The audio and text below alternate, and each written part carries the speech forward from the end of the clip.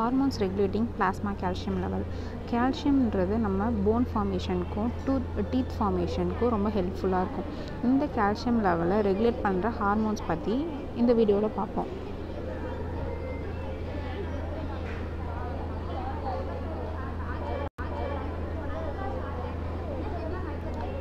Principal hormone for maintaining calcium level. இதுதான் இந்த ஹார்மோன்ஸ்லாம் முக்கியமாக இன்வால்வ் ஆகிருக்கும் கால்சியம் லெவலை மெயின்டைன் பண்ணுறதுல. கால்சியம் ஹோமியோஸ்டாசிஸ் சொல்லுவாங்க. இந்த பேரத் ஹார்மோன், கால்சிட்டோனின், அப்புறம் விட்டமின் டி, இந்த 3 ஹார்மோனும் மெயின் ஆக்டிவிட்டி இருக்குது கால்சியம் லெவலை மெயின்டைன் பண்ணுறதுல.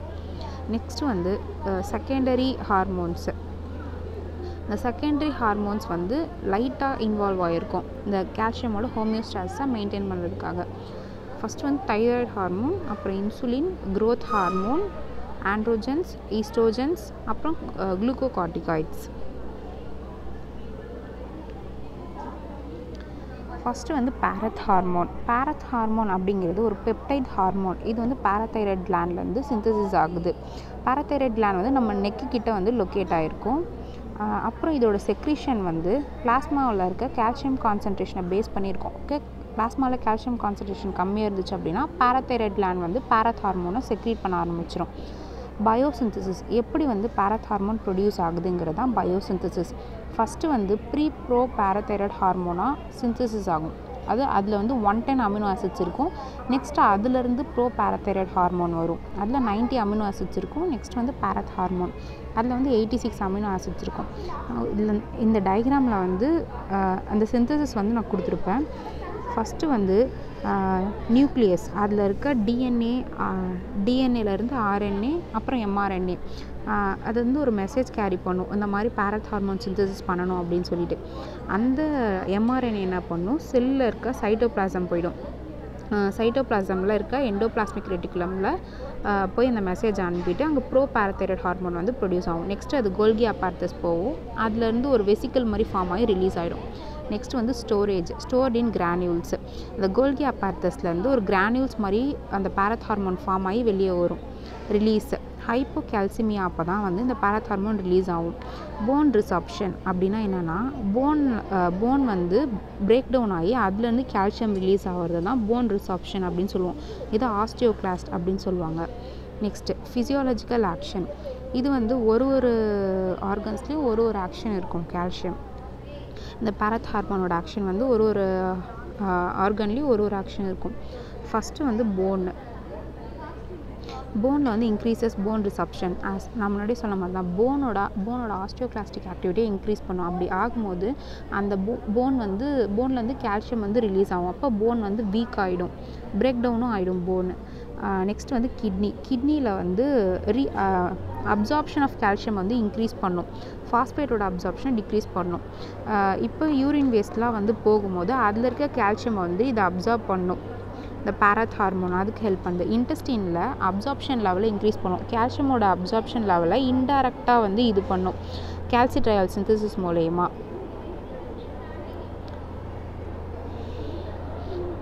இந்த டயக்ராம்லாம் ஞாபகம் வச்சுக்கிட்டா ஃபிசியாலஜிக்கல் ஆக்ஷன் கொஞ்சம் எழுதிடலாம். Other effects.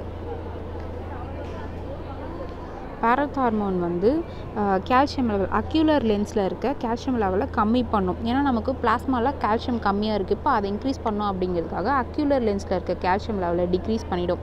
இதனால் கேட்ராக்ட் வந்து ஃபார்ம் ஆகும், கேட்ராக்ட் கண்டிஷன் லீட் ஆகும் அப்படின்னு சொல்கிறாங்க. பிளாஸ்மா அப்புறம் பிரெஸ்ட் மில்க் சலைவாவில் இருக்க கால்சியம் கான்சன்ட்ரேஷனையும் கம்மி பண்ணிடும் அப்படின்னு சொல்கிறாங்க. நம்ம ஐயில் வந்து கால்சியம் லெவல் அக்யூலர் லென்ஸில் கால்சியம் லெவல் கம்மியாச்சு அப்படின்னா கேட்ராக்ட் வந்து ஃபார்ம் ஆகும். அதனால் கேட்ராக்ட் கண்டிஷன் ஆகும் அப்படின்னு சொல்லியிருக்காங்க. யூசஸ் வந்து இதை தெரப்பிட்டிக்கலாக யூஸ் பண்ண மாட்டாங்க, டயக்னோசிஸ் பர்பஸ்க்காக தான் யூஸ் பண்ணுவாங்க. சூடோ ஹைப்போ பாராதைராய்டிசம் அந்த கண்டிஷனுக்காக. அதுக்கப்புறம் வந்து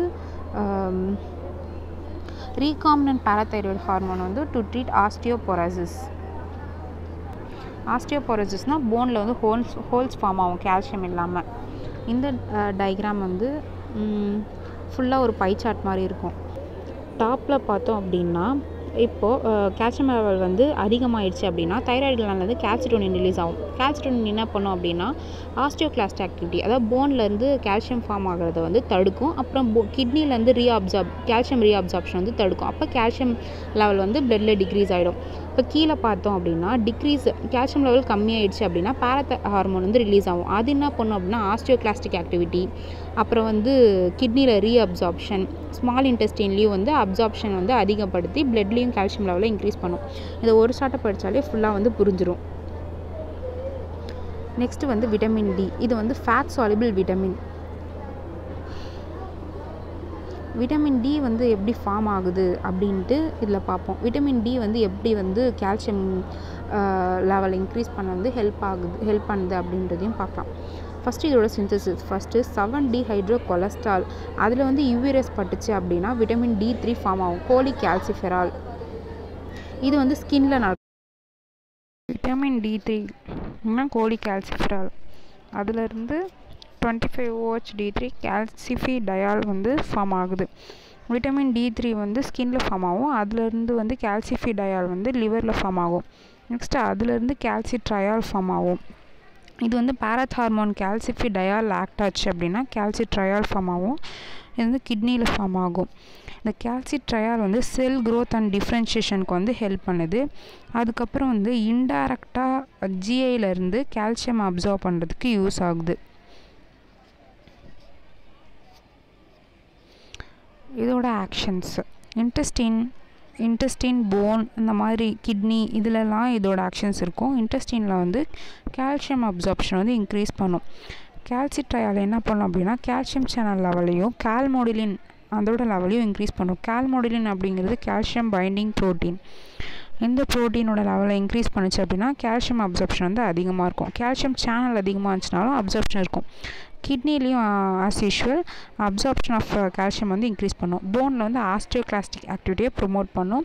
கைனெட்டிக்ஸ்னால் as usual absorb from small intestine, plasma protein கூட பவுண்ட் ஆகிடும், அடிப்போஸ் டிஷ்யூவில் ஸ்டோர் ஆகிருக்கும், மெட்டபாலைஸ்ட் இன் liver and excreted in file.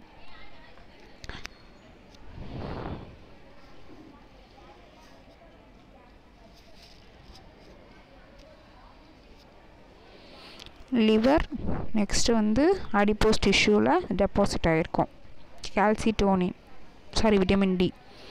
ஆஸ்டியோகிளாஸ்ட் அப்படின்னா என்னென்னு கொடுத்துருப்பேன். ஆஸ்டியோகிளாஸ்ட் அப்படின்னா போன் வந்து பிரேக் டவுன் ஆகி கால்சியம் ப்ரொடியூஸ் ஆகும். ஆஸ்டியோபிளாஸ்ட் அப்படின்னா கால்சியம் யூட்டிலைஸ் பண்ணிவிட்டு நியூ போன் ஃபார்ம் ஆகும்.